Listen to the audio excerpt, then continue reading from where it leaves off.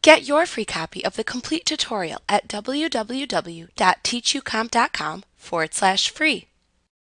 You use notes to create little post-it reminders for activities or tasks that are too small to block into your calendar schedule, but that you must remember to do.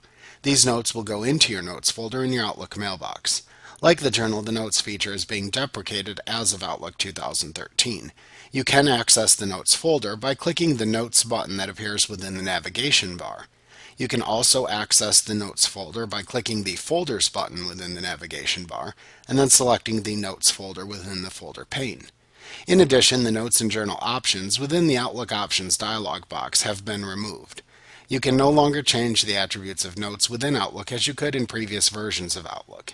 In all versions of Outlook, Notes will appear with the time and date stamp of when they were created or last modified.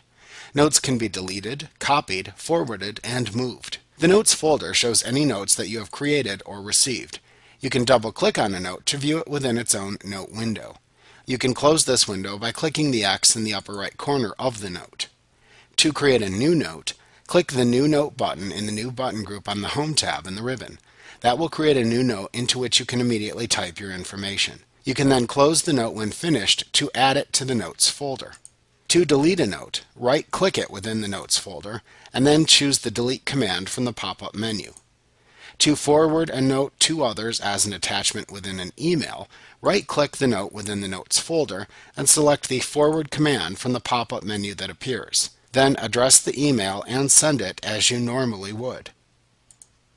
The note will be sent to the recipient as an attachment. You can change the color of a single note by categorizing the note. To do this, open the note and then click its note icon in the upper left corner of its title bar. Select the Categorize command from the drop-down menu that appears, and then choose the color category that you want to use by selecting one from the list of colors in the side menu that appears. You cannot set any options for notes created in Outlook after Outlook 2010. New notes that you create will have a default color of yellow, a default size of medium, a default font of 11-point Calibri, and display the date and time that the note was last modified.